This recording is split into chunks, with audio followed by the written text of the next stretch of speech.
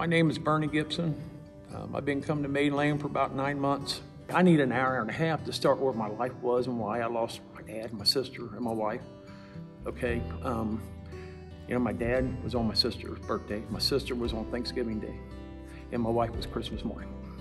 And I was mad because I had to do CPR on all three, and all three died in my hands. So I live with this. I still go to counseling for it now. I was mad. I hated everybody. I was drinking, smoking. Girl, there was nothing I was not doing. Then I found Debbie, and that's what led me here.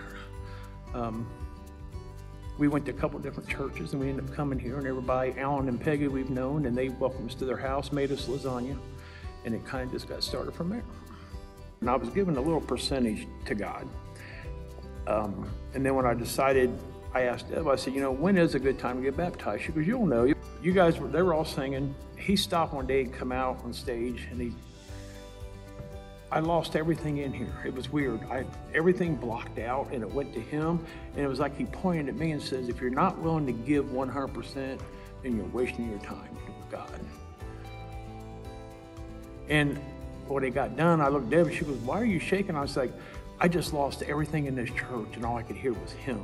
And that's when I talked you out there right after and said, I need to do this. And then since then, it's, I was talking to Mike up in the class about tithing and all that. I said, Mike, I can't explain, I don't know what it is, but we're finding out ways to give more, and now we got more coming.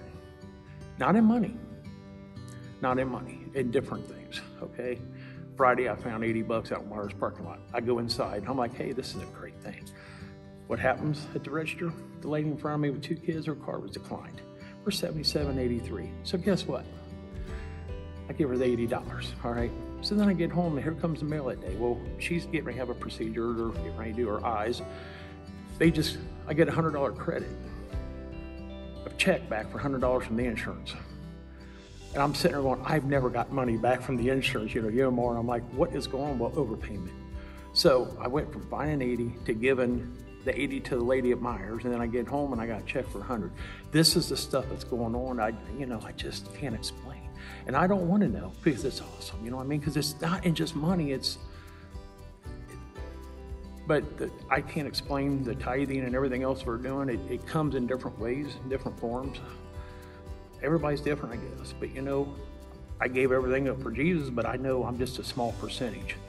And I can't wait 10 years from now what's going to be, Because I don't think you get it all. You got to work at it. That's just how I'm feeling it.